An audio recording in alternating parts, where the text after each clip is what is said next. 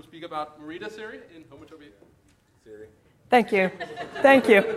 Thanks. So these announcements are kind of funny before my talk. So first of all, if you went off to that boardroom, you're not going to be able to ask questions, are you? So there's good reason not to have gone. Second of all, I have no jokes, so there's nothing to laugh at. Oh, wow. OK, so I'm going to be talking about Morita theory. And I'm going to be talking about Morita theory in several settings. So the first setting will be classical. Sorry, Brooke, we just had a quick interruption apparently. I just wanted to let you know that to facilitate things, we have the overflow open. It was already mentioned. And then I said, but it's a good thing not to go there because they can't ask questions. No, it is a good thing to do. Luckily, I'm winning. Thank you all for staying. OK.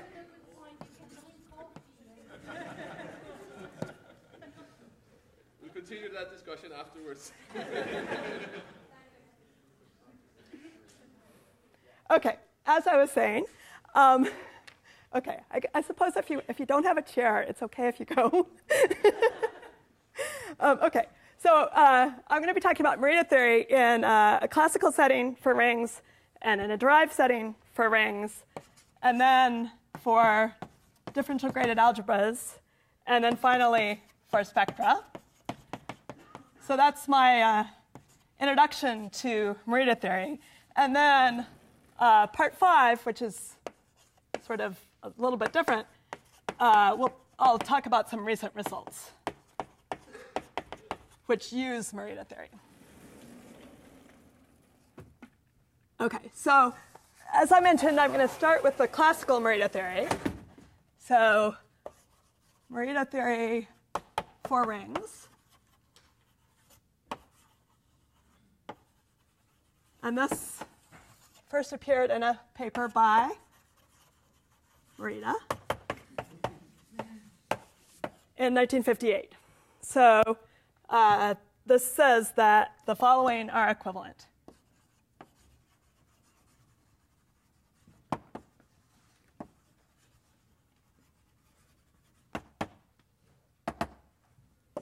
First of all, two rings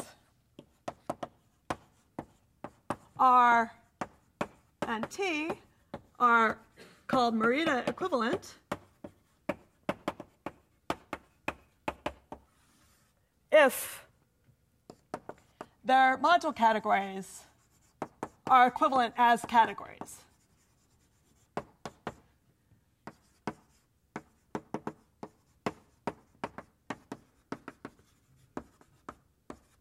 OK, and I'll be using right modules throughout. It turns out that is more convenient. And two rings are Morita equivalent if and only if various criteria hold. So the first criteria, it says if there exists a finitely generated projective projective generator M such that the endomorphism ring of M as a T module is isomorphic to R. Okay, and then another equivalent condition is that you ask that there exists an RT bimodule, which we'll call N, such that tensoring with N gives me an equivalence from R modules to T modules. Okay, so that induces an equivalence of categories. What do you mean by generator? Yeah, it'll come up in the proof.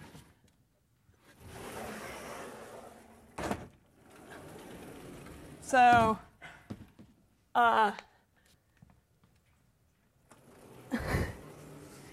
let me sketch the proof, and you can ask that question again if you'd like in the middle. OK, so I'm going to sketch the proof of this Morita theory, and that's because the classical proof actually works in the other settings, almost exactly the same. So what happens here? So I'm going to first talk about the condition 2 and why it implies 1. And sort of the answer I want to give to you is that it should be a homework problem to figure out what finitely generated projective generator means. It's exactly the conditions that are needed for a certain functor to be an equivalence. So here, I'm going to be thinking about the functor, which is homomorphisms of T modules out of M. Okay? And the conditions in 2 are exactly the conditions that are needed to make this induce the equivalence of categories. So here, I'm putting in a T module. And then what am I getting out? Well, the endomorphisms on M are required to be isomorphic to R. And I notice that the endomorphisms of M act by precomposition here, and therefore I get out a right R module. Okay, so that's first condition, that I actually land in R modules. And then the next thing to notice is that the endomorphisms of M act on M on the left, and so that makes M an RT bimodule. And I ran out of room, but the functor, the left adjoint that sits up there, is tensoring over R with M. That gives me the functor back. And now I just need to say a few more words about why this is an equivalence.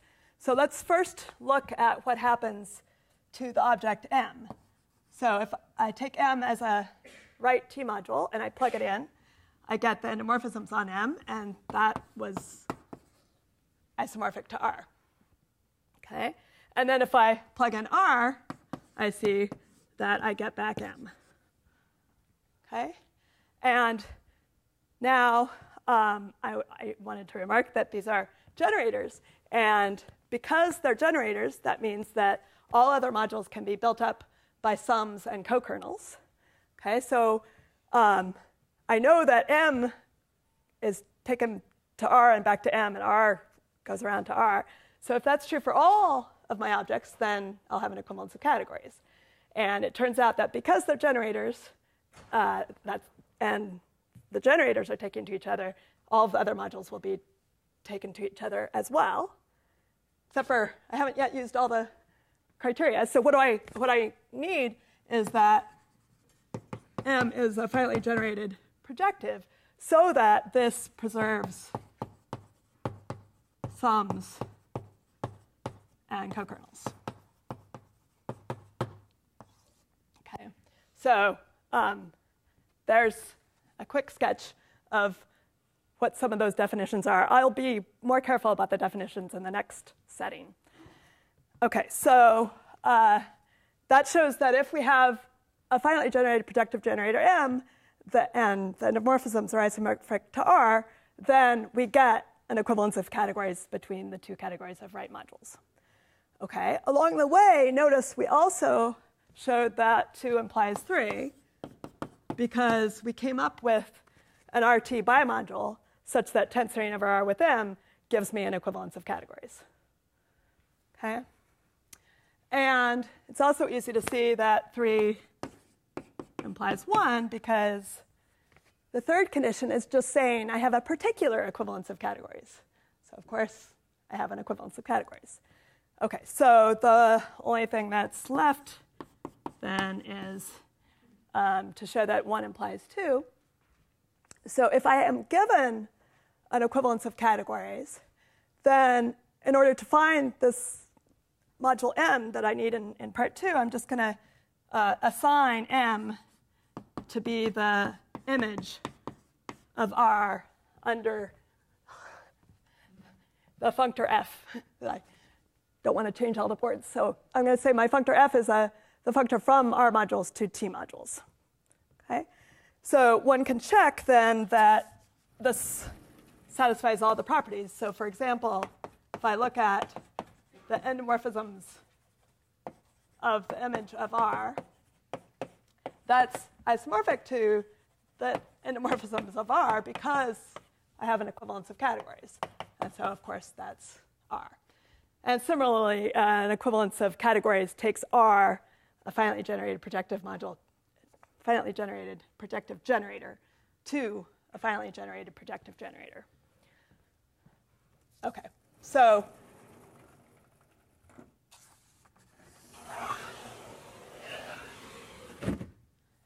that's the sketch of the classical situation. OK, so the next thing I should do is give you an example. So the standard example for classical Morita theory is that R and the n by n matrices over R are Morita equivalent.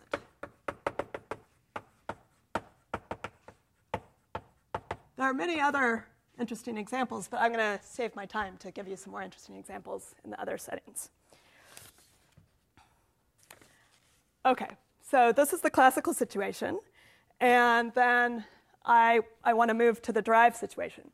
So classical situation for abelian categories we understand very well. And of course, we like to do homotopy theory.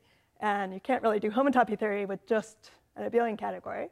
So instead, we want to look at the derived situation, look at the differential graded situation. So here, so this is part 2, the derived situation. I want to look at chain complexes of R modules, or differential graded R modules. And here, these are Z-graded. And then I'm going to be also looking at the derived category of R, which is the chain complexes of R where I've inverted the quasi-isomorphisms. And another way you might think about this as the homotopy category of chain complexes over a ring R. Because I'm working with Z-graded chain complexes, this is a triangulated category. The triangles are associated to, are basically the long exact sequences that come from the short exact sequences of complexes. OK, so then, again, I'm going to use some words without defining them in the next theorem, but then I'm going to give definitions afterwards. So the next derived Morita theory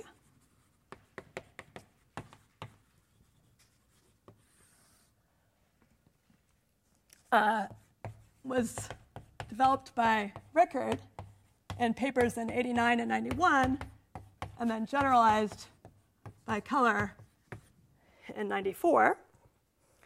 And it says that, first of all, we say two rings R and T are derived equivalent.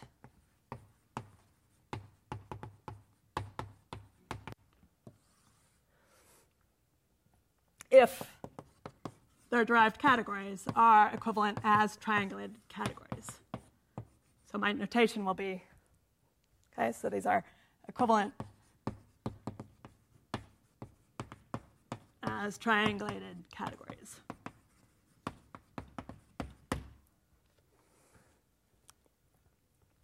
OK, well, it turns out that it's very similar to the classical situation. Two rings are derived equivalent if and only if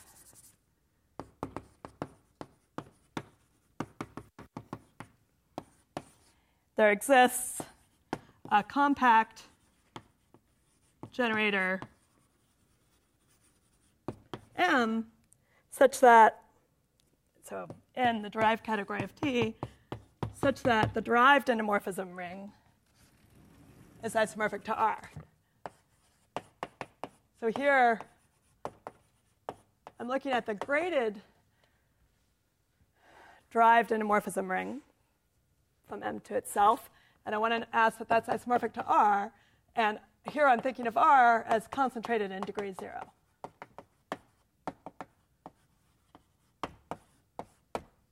Okay, so my derived endomorphisms are also concentrated in degree 0. And such a M is called a tilting complex.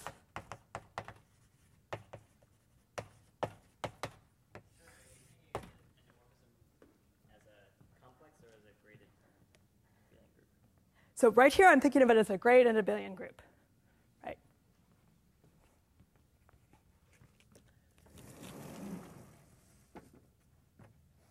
OK, so it would be a perfectly good question to ask, what's a compact generator? So notice, I was talking about a generator in an abelian category. It's different, OK? A generator in a triangulated category. So that's why I wanted to say the definition here. So let me just say, for C, a triangulated category with infinite coproducts,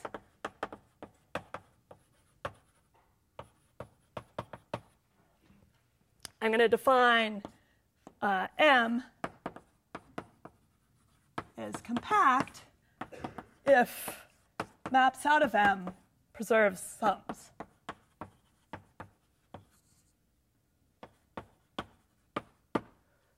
Okay? And in the derived category of a ring R, the compact objects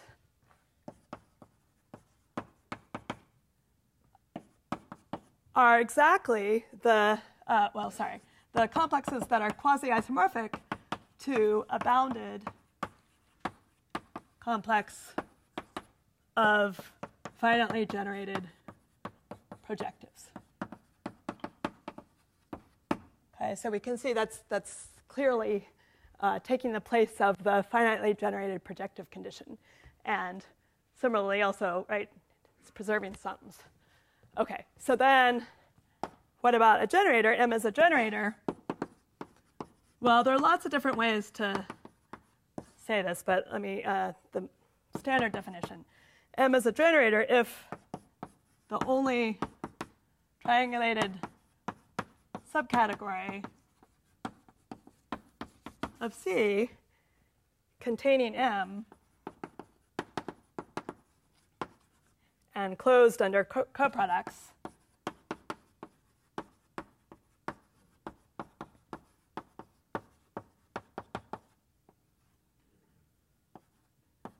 is all of C. Okay, so if you know the language that says that the only localizing subcategory containing M is all of C.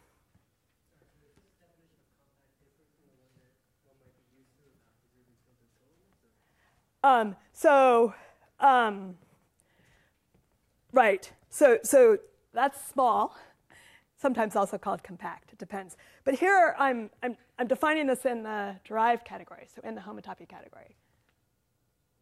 Right? Well, OK, for smallness, yeah. So sorry. Other places you can define small in the underlying category or in the derived category. You can get different things. But here, yes, it agrees because, yeah, of tricks with infinite coproducts. OK, so and the other definition I didn't say about generator is given a compact object, it's a generator if and only if it detects trivial objects. It's another thing can be a more useful definition. OK, so that fills in the definitions for the derived Morita theory. I wanted to make a couple more comments about the derived Morita theory. I didn't write up the bimodule criterion, but you can. Okay? And I should mention that Keller, the generalization due to Keller is to consider rings with many objects and differential graded categories. And there's a similar generalization for Morita theory. Right? You can think about rings with many objects or abelian categories. OK. OK, so let me just say something about the proof of this derived Morita theory. So as I said before, it is the same proof. So I'm not going to say much. So the proof is the same. So 1 implies 2, again, I take M to be the image of R under the functor, the equivalence of categories going from the derived category of R to the derived category of T. And we can see by basically the same argument as this that the endomorphism ring is going to give me R back, because an equivalence of triangulated categories gives me an equivalence of the derived endomorphism rings. Okay? And triangulated equivalences preserve compact objects and generators. And so R, you can check, is a compact generator in the derived category of R, and therefore M will be a compact generator. Okay, and then similarly,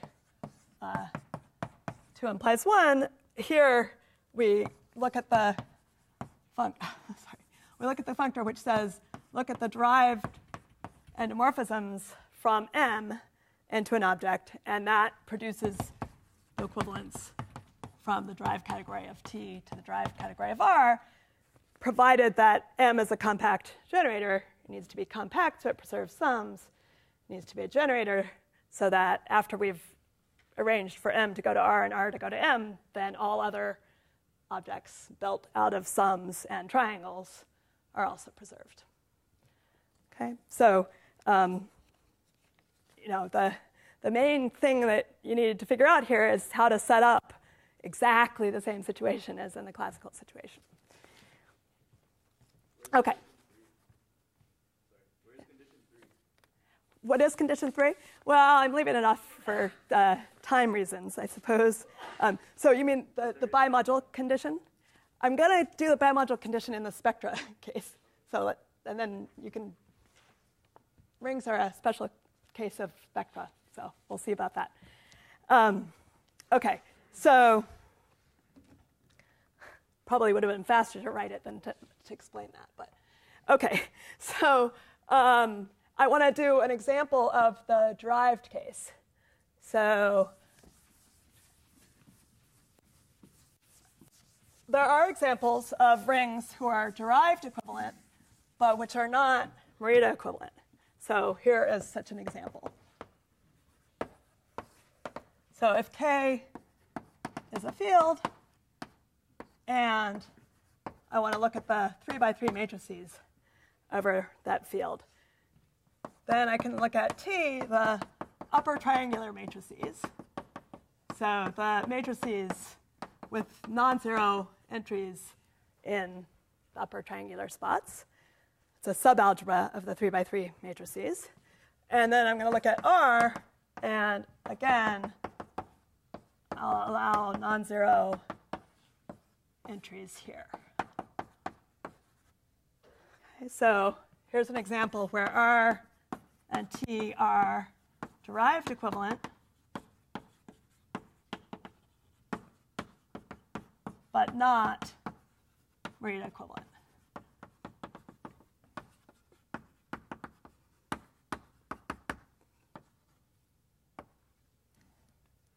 Okay, and maybe I should say, sometimes we say derived Morita equivalent.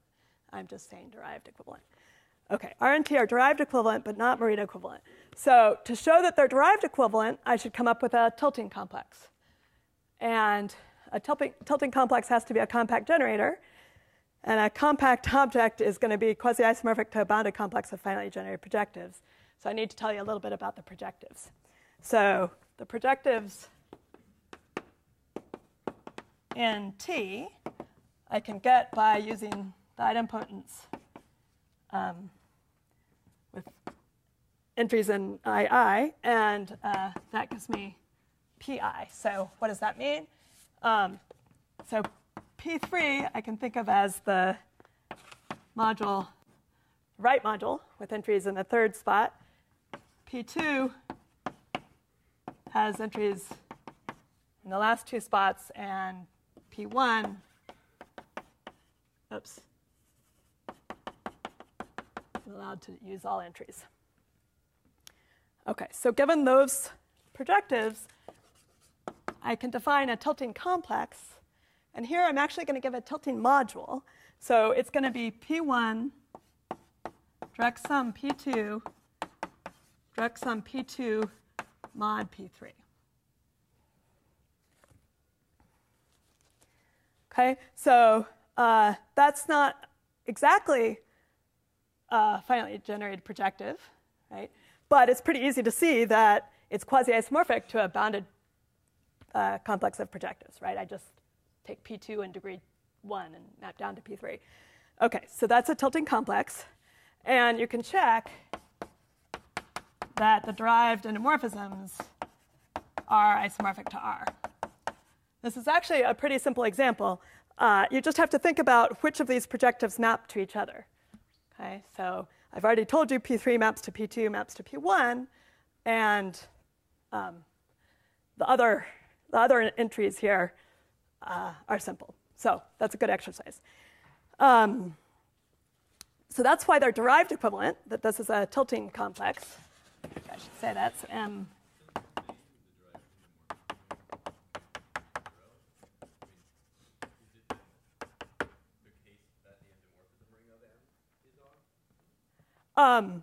Yes. So when I say derived, for example, I would want to replace this by the bounded complex of projectives, and then take that endomorphism ring, right? So, I mean, this isn't quite projective, so I need to resolve it to get the. Oh, it may be. Yeah, what I said that. You're right. Actually, okay. Projectiveness of this. That I mean, if this had been projective, it would have been actually Morita equivalent, or it would have demonstrated. Yes, exactly. If that were projective, it would give me a Morita equivalence, right? And it's not actually Morita. It's not actually projective, and therefore, at least this module doesn't give me the Morita equivalence. But in fact, you can show that they're not Morita equivalent because their categories are not equivalent. And the way to see that is by looking at the indecomposables. So let me just write that down. So R and T are not Morita equivalent. And that you can do you can see by checking the indecomposables. So for T, I showed you there are 3 indecomposable projective modules, and they have maps like this. And for R, you can see that you have maps like this. Okay, and those are not the same, and therefore the module categories are not equivalent. And I'll let you think about why you can fill that in. Okay, so there are lots more examples of derived Morita equivalence rings that are not Morita equivalent in the classical sense. And that's why Rickert and Keller were interested in these. And in particular, the one way to find lots more examples is to look up Bray's conjecture. So Bray's conjecture is a conjecture about derived equivalences of rings. And it's going to be too long of a digression for me to say more, but it's a conjecture about the representation theory of finite groups. And lots of cases of Bray's conjecture have been shown to be true, and therefore have examples of derived equivalences. Okay? Okay, so that's the derived setting. And then you might say, well, as homotopy theorists, maybe it bothers me a little bit that we're only looking at the derived category, right? Often I say, you lose too much information by going to the homotopy category. You want to be looking at the homotopy theory instead. So what happens if instead of asking for a derived equivalence, I ask for a underlying equivalence? So what about underlying equivalences? I want to look at, instead, equivalences on the categories of chains. And what sort of equivalence would I mean there? I would mean equivalent equivalence of model categories, or any other equivalence of homotopy theories you want to consider. But it turns out that here, you don't gain anything. So for rings R and T, their derived categories are triangulated equivalent if and only if the underlying homotopy theories are what are called equivalent. Okay, so this is a rare situation where the homotopy categories are equivalent if and only if the underlying categories are equivalent. But for rings, it turns out to hold. So let's see how we can prove this. So if I have a derived equivalence, Rickard and Morita and Keller tell me that I get a tilting complex. So I have a compact generator M such that it induces the triangulated equivalence. Well, it also induces the Quillen equivalence. Okay, Hom out of M is a Quillen functor, and therefore I get an equivalence. And of course, if I have an underlying equivalence, it gives me a derived equivalence. Okay, so in this situation, it doesn't matter whether we take the homotopy category or the homotopy theory equivalences. That's not the case for, so not true for spectra, for example. And we'll see that in a minute. Okay. So we've taken one step from rings and considered differential graded modules over a ring. And how about another step towards more homotopical meaning? Let's look at actually differential graded rings, differential graded algebras. So that's the next setting for Morita theory.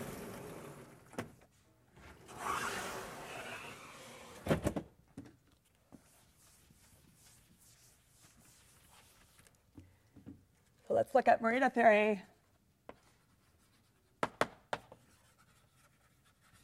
for differential graded rings, or DGAs. So we can ask the same question as what I was just saying for rings. Does it matter whether we look at derived equivalences or underlying equivalences? So that's part of the following question. So for two DGAs A and B, are the following equivalent?